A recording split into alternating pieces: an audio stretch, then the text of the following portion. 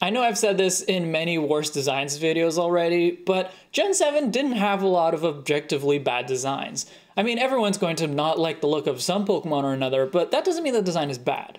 For example, I'm not a big fan of Crabrawler and Crabominable, but even though I don't find those designs very appealing myself, I actually think they're pretty good. I like that Crabrawler has a black eye and that its pincers look like boxing gloves. And Crabominable is very ugly, but that's absolutely on purpose. But let's jump into it and talk about some of the worst designs of Generation 7.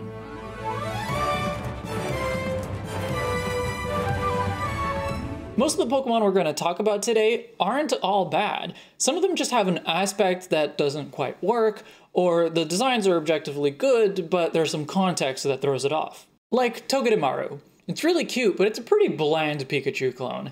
Sometimes the Pikachu clones represent something about their generation, like Pichu being a baby Pokemon, Plusle and Minun being perfect for double battles, or Dedenne being a fairy type. Togedemaru isn't like that. And while Dedenne, for example, had interesting design details like the tail that looks like a frayed wire and the whiskers that look like TV antenna, Togedemaru's design features don't seem to have that kind of significance. The lightning rod, whatever it is on the back of its head, tail or something, that's kind of interesting, but it's also not surprising in any way. We're used to the idea of lightning rods in Pokemon ever since that crazy episode of the anime with Pikachu hitting Rhyhorn's horn, so Togedemaru just ends up being nothing special. I really like Pikipek. It's cute and makes a good woodpecker Pokemon. I also really like Toucanon. I wanted a toucan design for a long time, and Toucanon was not much more than a toucan. It's pretty solid. But Trumbeak? I don't know, it's just kind of dissonant.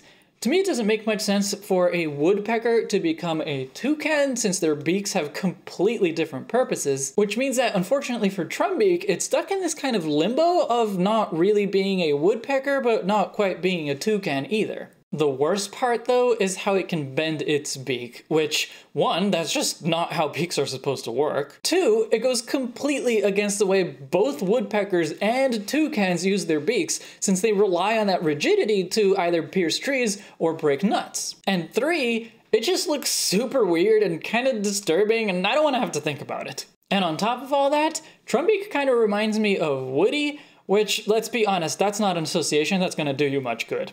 Speaking of bad associations, it's practically impossible to see Gumshoes for what it was meant to be. It's supposed to reference the look of a detective wearing an overcoat and a cupola hat and in a sort of pensive demeanor. These details aren't very clear, but they might have been able to come through better if this Pokemon had been released a few years earlier. In 2016, it was impossible not to look at Gumshoes and immediately think of Donald Trump. And that just kind of ruined it for me, and for a bunch of other people. Which is too bad, because looking at it more objectively, Gumshoes is not bad. I'm going to preface this next segment with this. I really like these Pokemon. The concept is fantastic, they look really cool. My problem with them is more a case of missed opportunity. I'm talking about Type Null and Silvally. Type Null was made in a lab as a chimera of other Pokemon, but they mess up, it loses control, and they need to put a restraining mask on it. I love this idea. I also love that the collar mimics the ring around Arceus' body, since they were essentially trying to recreate Arceus. But here's the thing. What Pokemon was Type Null made from? In terms of the design, it wasn't. The tail, the body, the legs, they're all fairly generic. They don't match up to any known Pokemon.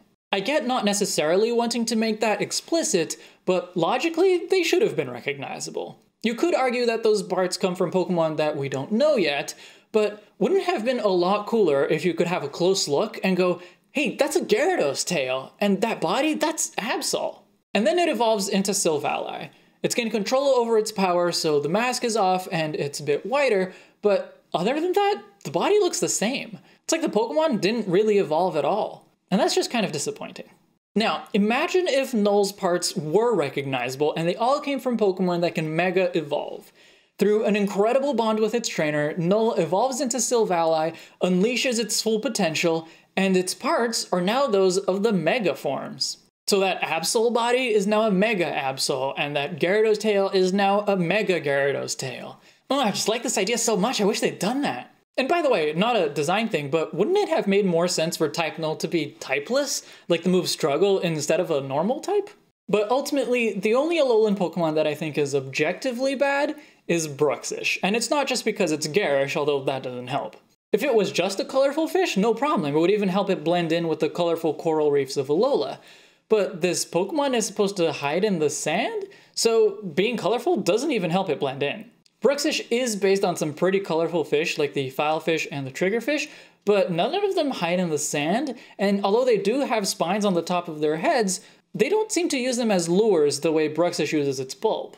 Its mouth, though, that has a solid origin, since triggerfish have a very prominent mouth with very sharp teeth. But Bruxish also has very anthropomorphic lips and eyes, and that's what ruins it for me. Because of the colors, the lips, the eyes, Bruxish makes me think of someone who is overly made up and trying really hard to be attractive. And that's just not a good look on a person or on a fish, and definitely not on a Pokemon. It ends up having the opposite effect and being repulsive instead of beautiful, like the filefish and the triggerfish are.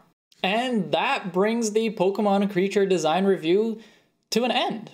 I hope that you've enjoyed watching this series. If you haven't been watching since the beginning and you want to see more, check out the playlist in the end screen, and don't forget to let me know if you agree or if I'm totally wrong by leaving a comment below. Don't forget to vote for which Pokemon you think I should redesign first, Meganium, Unknown, or Sunflora. The link to the Twitter poll is in the description.